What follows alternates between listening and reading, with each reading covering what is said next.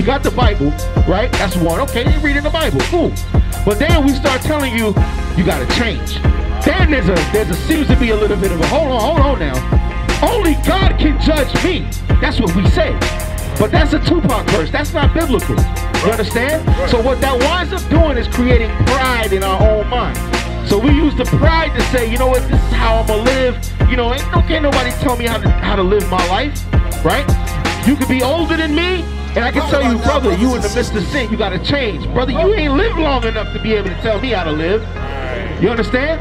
That's how our people think.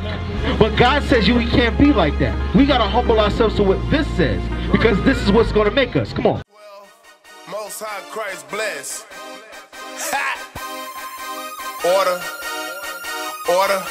nation in order, my house in order. Who those prophets on the corner? What's that about? They say the Bible just for me, I gotta check it out. You scoffers ain't ready for me, I'm finna bring it out. My house is in order, my people, I can teach them now. Who those prophets on the corner? What's that about? They say the Bible just for me, I gotta check it out. You scoffers ain't ready for me, I'm finna bring it out. My house is in order, my people, I can teach them now. He lead in captivity, shall go in captivity.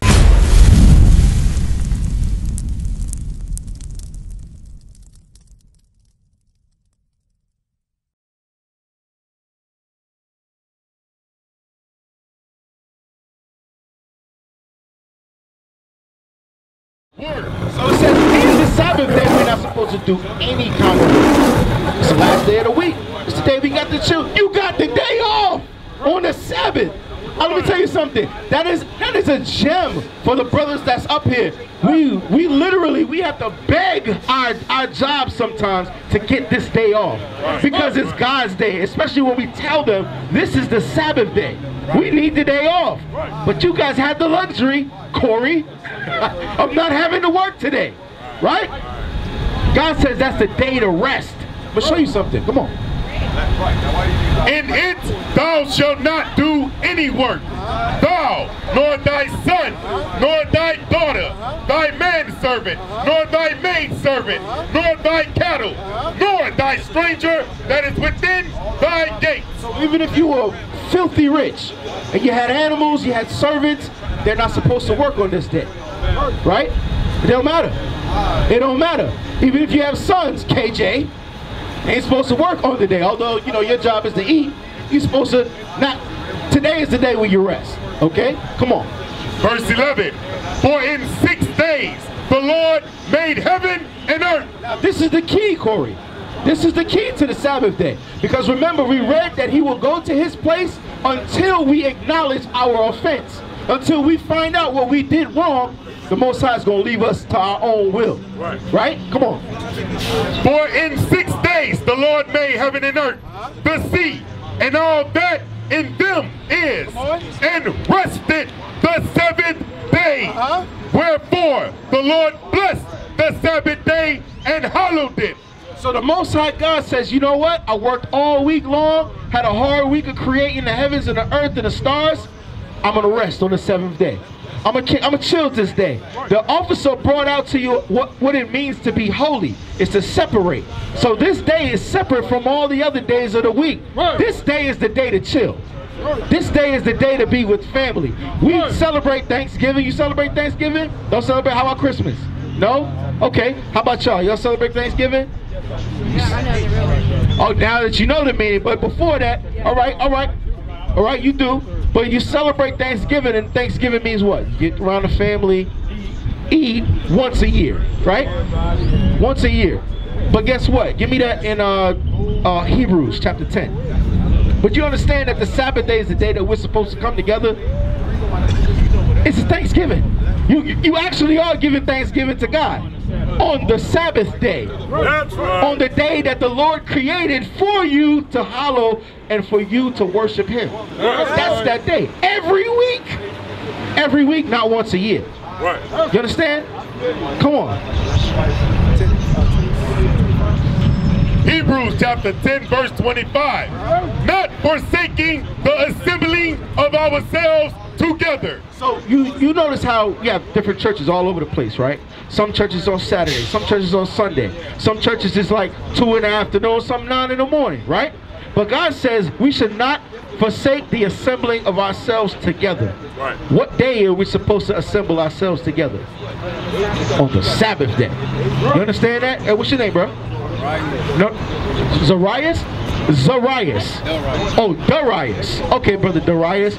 We're out here teaching our people, the blacks, Hispanics, and Native Americans, that we are the Israelites according to the Bible. That's not just something we're throwing out there, but according to the Bible, we can show you the proof that the curses that us going into slavery, did that happen to your ancestors? All right? That's written in the Bible. Read that in Hosea chapter 5 verse 15 one more time. Okay, ask your question. How do you defend yourself against the Caucasians? That's a great question. I'm going to show you how to do that. Give me that one more time in Hosea. Come on. Hosea chapter 5 verse 15. I will go and return to my place till they acknowledge their offense. So again, the Most High says, I'm going to leave you to the will of the Caucasians until you acknowledge your offense. What was our offense? Breaking the Sabbath day. Today is the Sabbath day we're supposed to keep holy. And I was reading to you that on a Sabbath day, that's when we're supposed to come together and worship the Most High. If we're together worshiping the Most High, there's no way he can touch us. You understand that? That's how we are defended against the Caucasians, if we're keeping God's commandments. Okay? Let me show you another one. Finish that out. And seek my face. In their affliction, they will seek me early. So when we going through with the worst, think about it like this. We have some of our family members, they either get put in jail or they want to get put to death, right? And the first thing that comes to mind is, oh God, why? Why, Lord, why? That's what the scripture is telling you. In our affliction, when we're having it the worst and we're going through it the hardest, when the so-called white man is on us heavy, either at work or out here on the streets, brutalizing us or whatever the case may be, the first thing we say is, oh God, why? God, why me? Father, help me. God, help me. Right. But God says, as long as you continue to offend me by breaking my commandments, I can't fight for you. Right. I can't fight for you. Give me Proverbs chapter 16. Proverbs chapter 16 verse 7. When a man's ways. Listen up, Darius. Listen up. When a man's ways please the Lord, he maketh even his enemies to be at peace with him. So how do you please God? It's the question. If a man's ways pleases the Lord, then he'll make even his enemies to be at peace with him. Bring it out. So the question should be, okay, how do we please God? If God will defend us, if we please him, what do we do to please God? Huh? No, absolutely not. We're going to show you. Go ahead, sis. Oh, we gonna deal with all of that, sis. Come on. Because the Bible says so. That's right. Bring it out. Sis says that ain't good enough. That's not good enough. Sis like, no, that ain't good enough. I like what I'm hearing. Okay. I'm gonna come back and okay. Well, did you get a flyer? I have a flyer. We got our school address and a phone number for the school on that flyer. All right. So that's another way. Give me in Sirach. Give me that Sirach 37. You know what I want? No, we have no affiliation with no other church group because we, like I said, Islam is a religion. Right. Being an Israelite, that's your heritage. That's not like I can wake up today and say I'm a Baptist. And then go to sleep, wake up the next morning, you know what, I don't feel like being a Baptist today. I'm a Catholic. Right. You know what, I don't want to be a Catholic today. I'm going to be a Muslim. Right. That's what religion is. That's man-made. You can change your mind on that any day. You can't change your ancestry. Right. You can't change your bloodline. Right. You can move to China today, you still going to be a nigga in China. That's right. You understand what I'm saying? But God says you're not a nigga. God says you're an Israelite. You're above all people on the face of the earth. That's right. That's what God says. So you can be anywhere in the world and still be God's people. Right. But you have to understand what it is to please God, to show the world that you are a child of God. That's right. Let me read this real quick. Let me read, because this answers your question too about right, how do you defend? Come on. Sirach chapter 37 verse 12. But be continually with a godly man, whom thou knowest to keep the commandments of the Lord. So you got to understand who are the people that are keeping God's commandments. I can tell you how. They're going to be the ones proclaiming to the world that you must keep God's commandments or die. Without no shame, without no fear, to come out here and tell our people who will rather smoke weed, go to the club, and do everything wrong instead of keeping God's commandments, and even in the face of death, say, you know what? You still got to change, whether you like it or not, whether you want to hear it or not. You got to keep God's commandments because you are God's chosen people. You understand, God? Okay, okay. We gonna get through all of that. Check this out. Go ahead. Sirach chapter 37 verse 12.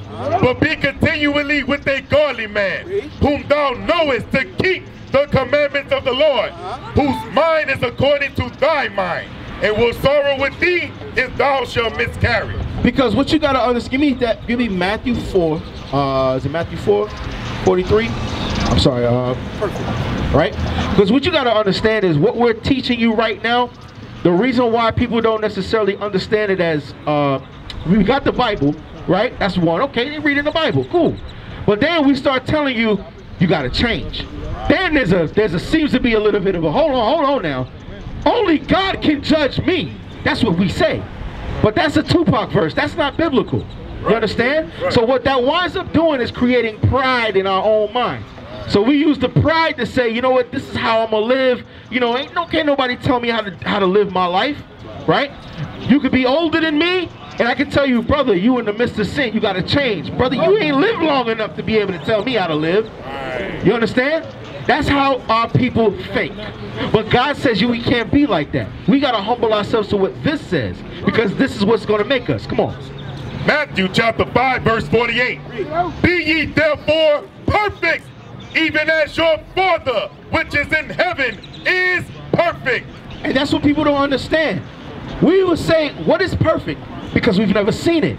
But I'm telling you right now, what you're seeing before you, that's perfection. That's right. And yes, of course, do we fall? Do we slip up? Hell yeah, because we're striving for perfection. The only time that we actually get to that being perfect is when Christ returns to save our people, to save us. You know what? I did everything I could to please God. That's all that matters to me. That's perfection. That's having a perfect mind. So what makes you perfect? That's the question. Bring it up. What makes you perfect? It's the same thing that pleases God. Give me that. Psalms chapter 19 verse 7. The law of the Lord is perfect, converting the soul. You know what it means to convert, Tyrone? What does it mean, convert? Nope. Convert means submit. No. Brother, what's your name? What's your name? Jackie? Oh, Jay, I'm sorry. I didn't hear you. What does convert? What's the word convert mean, Jay? Come over. Convert, okay. Change, right? The change. You convert US dollars to pesos. You convert pesos to US dollars. That's, you change the money over, right? That's what the Bible's saying. Read it again. Psalms chapter 19 verse 7. The law of the Lord is perfect, converting the soul. So if you want to know how to change, right, in your life to become perfect, what do you got to do? You got to do that what's perfect. You got to do what's perfect. What's perfect? The law of the Lord is perfect, converting the soul. So if you want to know how to be perfect, you got to see somebody else that's doing it. That's how we learn as a people. We are visual learners. We have to be able to look and see, okay, listen, the Bible says that this happened to us in slavery. When you read in Deuteronomy, it talks about the auction blocks that we were on, the yokes of iron on our necks. We can see it, and then we hear it out of the Bible, and it's like, you know what, that makes sense. So now even when we say, as brothers and as sisters also, if we want to be perfect, we have to be keeping God's commandments. Well, we are taught nobody can keep all those commandments. That's not true. That's a lie. Because you're looking at brothers who keep and strive to keep all of God's commandments. Go ahead. The commandment, I'll show you the commandment. The one commandment that you can look on all the brothers and see that we're all in unison keeping. Give me that. Numbers chapter 15 and verse 38. Speak unto the children of Israel and bid them that they make them fringes in the borders of their garments. So that when you look around at the brothers, right, and you look at their garments, you should see something that is very noticeable on every one of their garments. That you could immediately pinpoint to and say, okay, that makes sense. What is that? Because that's usually what the people say. When we go to work, we got them on, right? We go to the supermarket, we got them on. When we live every day, we got them on. Because that's a commandment of God that we keep every day. We strive to keep every single day. No matter if we got uniforms that we have to wear. We got the uniform on top, and underneath, we got something with the fringes on it. Because that's a commandment of God. Because we understand that doing this will make us perfect. This is how we please God. This is how we keep the enemy away from us. You understand what I'm saying? Because then that's how you are protected. Because now everybody else can walk around and see you with your pants sagging up below your belt, you know, below your butt, and you looking crazy. You know what I mean? Then they'll be like, oh, that's just another nigga. You just another nigga. But then when they see you with your pants pulled up, with your fringes on, you know what I'm saying? And they look at you and be like, something's different about this one right here. Something's a little off. But the only reason why it's off because they're seeing perfection. That's what it is. They see perfection, but they just don't understand it. You understand what I'm saying? There's there's more than 7. There are over 600 commandments. Yeah, but think about it like this, right? In the state of Texas, how many laws does the state of Texas carry? Millions, right? It's a big state, man. It took me about 5 hours to get from El Paso or something like that to Houston. It's a big state, so I'm sure they got a lot of laws, right? Can you keep all the laws? What do you mean no? How many people have you killed today? 2. You killed 2 people today? I'm saying though, can you not kill somebody? That's against the law. Yes, that's against all the laws that we know of in America and around the world are based off the commandments that you read in the Bible. That's right. All of them. Everything that you can think of. Okay, well, how about stealing? Yes, that's against God's commandments. Right. So if you could keep God's commandments, it should be no problem for you to keep the laws of the land. That's right. Now, the laws of the land also stipulates that you can marry of the same sex. But God says that's against His commandments. Right. So then you say, okay, that's something I'm not going to do. Right. Because that's what God says. Right. That's how you keep yourself away from the enemy. That's right.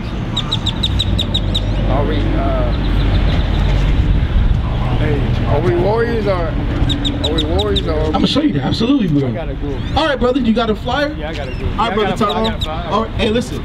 Call the number. Call the school. Don't let. Before you go, I gotta read this to you. Leviticus 21. Leviticus 21. You gotta understand. I want you to understand too. The bias. I'm sorry.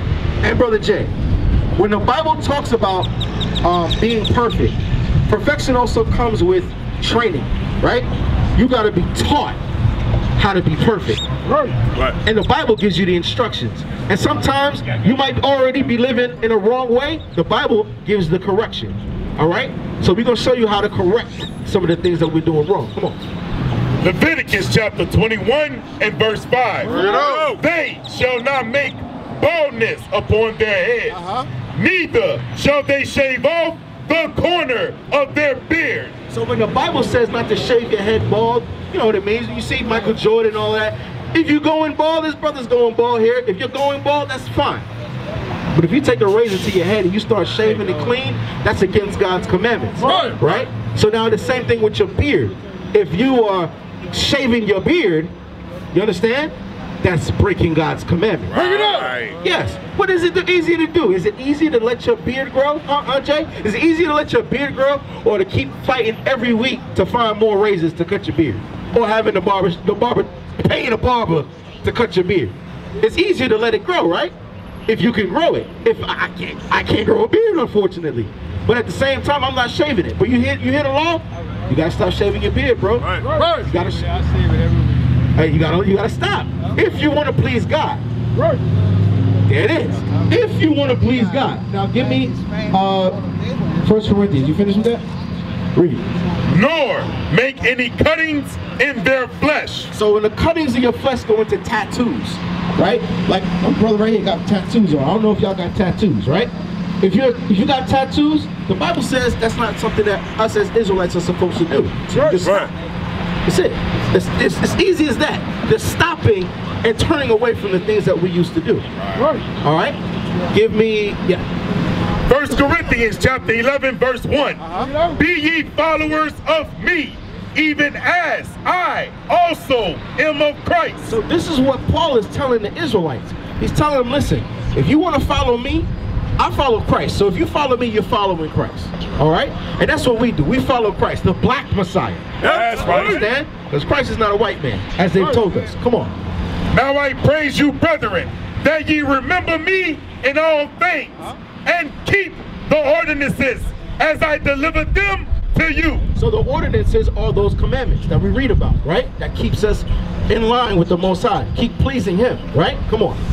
Verse 3, but I will have you know that the head of every man is Christ, and the head of the woman is the man, and the head of Christ is God. So your question earlier was, are we warriors? Absolutely. What the Bible is trying to do is rebuild the nation of Israel, starting with the army of God. Bring it out. You understand? So as an army, there's order, right? You got generals, you got sergeants, you know what I'm saying? And so on all the way down to the private, right? To the lowest part of the soldier, right? So now even the Bible says in the household, there's order. Read that one more time. 1 Corinthians chapter 11, verse 3. But I will have you know that the head of every man is Christ, and the head of the woman is the man, and the head of Christ is God. So every man has a head, a leader. That's Christ. The head of the woman is that man, whose leader is Christ. Christ's leader is the Father, the one true God. You understand? There's no Trinity where there's 3 in 1. That's not biblical. That's also a lie. You understand? Bring it out. So the Bible says that there's God, His Son, man, the woman, the children, and that's it. That's the order. That's You understand? That can't be changed. But here in America, it's 50-50. But that's not biblical. That's so, right. Go ahead. Hold on. Let me finish with the all right? Give me that. Verse 4, every man praying or prophesying. So the reason why I'm going here is to show you, as a warrior, even as a soldier of God, you have to have order. In order to be a good soldier, you must have discipline. You understand? So all of what we're teaching, according to the commandments and what you read in the New Testament, Old Testament, wherever, are disciplines or strategies, a law, a principle that you can keep every single day to become a better soldier. You understand? Come on. Every man praying or prophesying, having his head covered, dishonoreth his head. So now, again, who is the head of the man? Who's the head of the man? What did we just read? No. Let's read it again in verse 3. Oh, the head of the man. It's Christ, right? So now, read that verse 4 one more time. 1 Corinthians chapter 11, verse 4. Every man praying or prophesying, having his head covered. Having his head covered, come on. Dishonoreth his head. So when you're praying, you're asking the Most High to hear your prayers, right? Asking Him to make your life better in some way, make you better in some way. Your head can't be covered, right? Prophesying now. What is prophesying? You don't know. All right, we're going to show you with the Bible. So what we're showing you is that the blacks, Hispanics, and Native Americans, we're the Israelites. Jay, if you got questions, fire them off. All right? What you got? Talk about this right here? Okay, we're gonna get you in there. Revelations chapter 19, verse 10. This is prophesying. We're gonna explain prophesying right now. And I fell at his feet to worship him. And he said unto me, see thou do it not. I am thy fellow servant and of thy brethren that have the testimony of Jesus. So here it is. Here's the point. Worship God. But the testimony of Jesus is the spirit of prophecy. So now when you read throughout the whole Bible, it's actually the testimony of Christ. Right. You understand? So when you read throughout the Bible, the testimony of Christ, that is prophesying. So even if I'm reading the Bible to you, that's prophesying. You sit and you read it and you meditating and studying, that's prophesying. Right. You understand? So now, go back to 1 Corinthians. 1 Corinthians chapter 11, verse 4. You understand what the prophesying is? Kinda, a little bit. Okay. It's gonna take me. Okay, it's all right. Yeah. When, like I said, when you read throughout the Bible, all of the Bible leads up to Christ. Oh, like prophesying, I mean like fulfilling, like Right, like what we're doing right now is actually fulfilling prophecy. Right. By reading the Bible to you out here on the street, teaching you you're an Israelite according to the Bible when you thought you were something else. You understand? Come on. 1 Corinthians chapter 11, verse 4. Every man praying or prophesying, having his head covered, dishonoreth his head. So now when you're hearing prophecy and you have your head covered, what does it say you're doing? Read that last part of the precept. Having his head covered, dishonoreth his head. So when you have your head covered, hearing the word, you're doing what? dishonor. Dishonoring who? Christ. Exactly. So, hearing that, right? How do you show Christ that you won't dishonor him? I gotta take my hood off. Yeah. 100%. I see what you're saying. Okay. I didn't know that. All praise to the Most High. Now let me show you what you just did. I'm gonna show you what that is. Give me Acts 3:19. Give me Acts 3:19. I'm gonna show you what you just did. Come on, because this goes also back into your question about being a warrior, and also goes back to your question about how do you please God? What is it that we got to do to please God, right? Or what are the laws we got to do? Come on. Acts chapter 3, verse 19. Repent ye therefore, and be converted. So there you go, that word again. Being converted. Changing. So repentance means changing. Right. Because you thought you could just rock with your hoodie on and you hear the Bible coming out. But the Bible says otherwise. So now what do? You do what the Bible says. Right. You don't just do what we say, you do what the Bible says. That's right. That's repentance. Right. You understand? Now we will see the true men of God. We are not black men, we are the Israelites.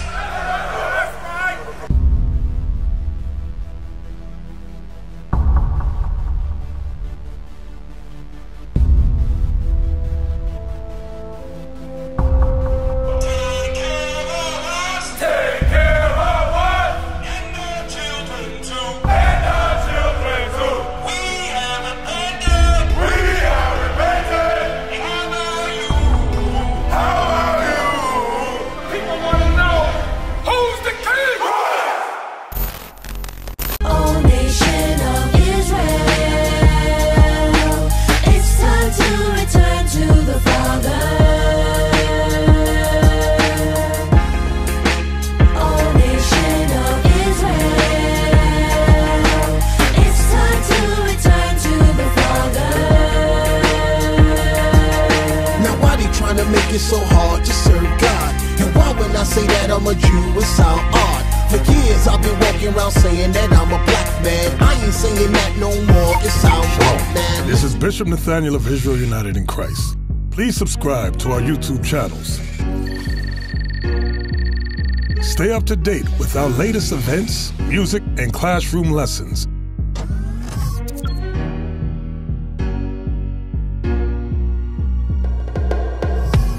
IUIC plans to continue visiting different countries where this gospel has not been preached before. IUIC needs your help in pushing this truth.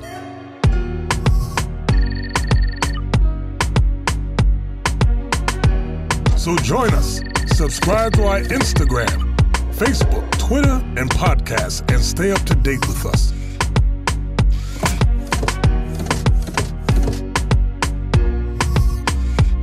For more information, please visit www.israelunite.org.